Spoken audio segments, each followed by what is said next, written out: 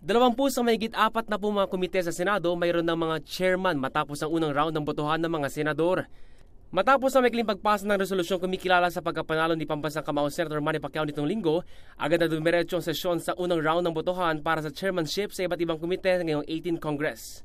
Ilan sa mga komite dito ay pamumunuan ng mga bagong upong senador. Tulad sa Public Order and Dangerous Committee ay hahawakan naman ni Senator Ronald Bato de la Rosa. Committee on Health na napunta kay dating Special Assistant to the President at ngayon Senador na si Christopher Bongo na sinang-iunan ng lahat ng senador.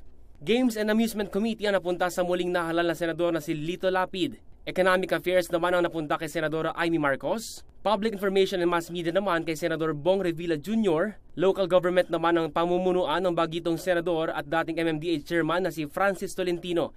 At ang Ways and Means na pamumunuan naman ang nagbabalik na Senadora Pia Cayetano. Samantalang ilang mga dating senador din ay nagkaroon din ng chairmanship.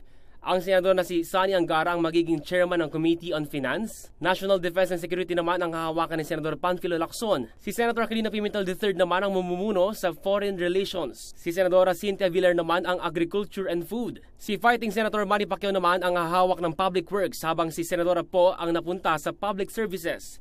Senador Gatchalian sa Energy, Senadora Binay sa Tourism at Senador Gordon sa Blue Ribbon. Habang si Senador Joel Villanueva pa rin ang mamumuno sa Labor, Employment, Human Resources and Development. Gayun din ang mga senador na posisyon tulad na lang ni Senador Pangilinan na pamumunuan ng Committee on Constitutional Amendments and Revision of Codes. Senadora Ontiveros sa Women, Children, Family Relations and Gender Equality at ang kilalang kritiko ng administrasyon na si Senadora Laila de Lima ay talagang chair ng Social Justice Committee. Sa kabuuan, mayroong 43 na committee chairmanship ang Senado. Ace Cruz, Newslight.